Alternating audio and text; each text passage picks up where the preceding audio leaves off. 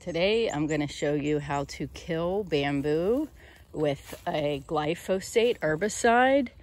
So what my process is I use this sawzall here and I cut the bamboo all the way down, and then while it has a fresh cut on it, I dip the paintbrush in the weed killer, because bamboo is a grass, so a grass killer like glyphosate works, and then paint the stump of the freshly cut bamboo with the herbicide.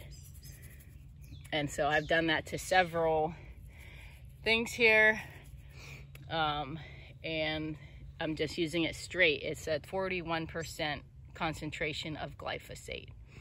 And so just using it straight and painting it on a fresh cut, that is how you can prevent the bamboo from coming back.